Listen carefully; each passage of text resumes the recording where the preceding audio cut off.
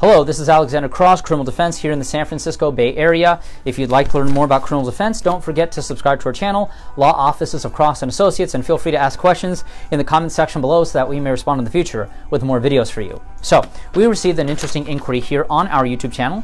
This has to do with self-defense. Let's see here. One night I was coming home after having some drinks. I was attacked by two people. I took out a bat that I had in my car. I defended myself and I hit one of them.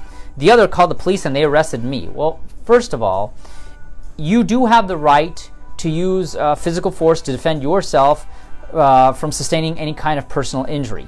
Now, obviously there's a fine line between self-defense and taking revenge on somebody. I mean, if two guys attack you, you grab a bat, swing it at one guy, hit him in the head, and he's practically, flailing all over the place.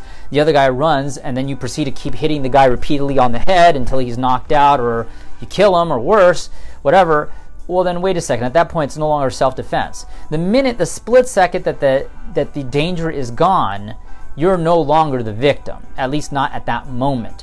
Here in the state of California, if you have the opportunity to run away from a fight, you need to run away from a fight. This isn't Florida where you can do that stand your ground thing.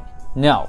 Here in the state of California, whenever possible, you have to run. Only in a situation where you have no choice do you use physical force to defend yourself, and you can only use deadly force in a situation where you are at risk of suffering great bodily injury or death. So in this situation, it's going to be necessary to review the case with the DA's office to basically see how reasonable your actions were.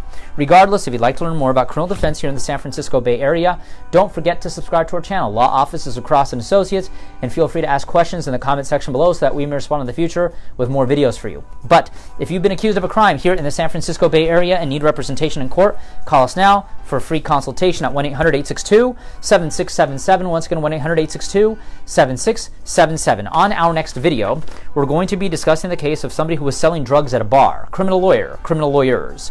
DUI lawyer, DUI lawyers. Criminal attorney, criminal attorneys. DUI attorney, DUI attorneys.